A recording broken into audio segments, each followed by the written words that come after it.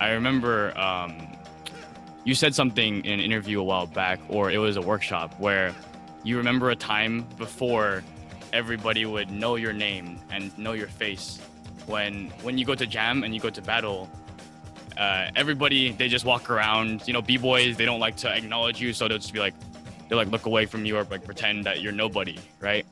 And I remember that you said that you didn't like that feeling. You're like, I didn't like that, so I wanted to change and be somebody that people would recognize.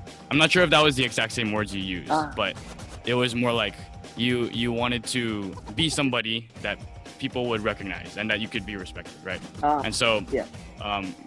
Growing up, I mean, when you were younger, do you remember like other times or things in high school or not high school, but in primary school, younger, when you're grade school, were there things that you felt like you were not good enough, or that you were shy, or what were some of the things that you feel back then that you want to be better at when you were younger?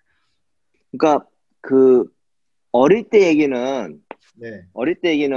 그때는 사실 대회 같은 것도 없는 상황에 막 연습실을 Kai, regarding to your question, what he said is, back in the days when he was really young, to him it was more like this. Probably you guys understand this. When you were young and you with young people only judge you by what you can do and how much you can do, right?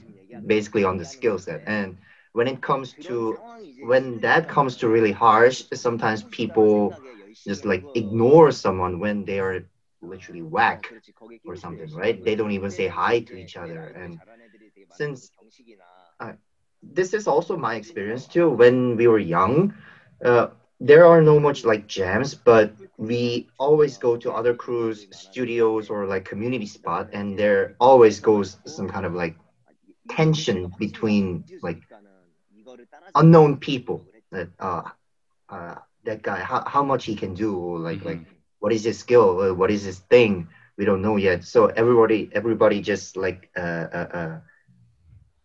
put their surveillance on it, right? And very like intense with each other. Yes. Right? So when Hong first came into that kind of stuff when he was young, what he felt was just like what you said, Kai. The age group of him, most of b-boys in Korea at the time that he met was already really like skillful, like really dope guys. Like for example, b-boy I from TIP, those guys are already in like big names like TIP juniors or like People Crew juniors. Therefore, what he felt was like it's intense. Therefore, he would like to overcome it and want to be part of it, not just like ignored on the corner. I think that's the motivation that he wants to like overcome from his younger age.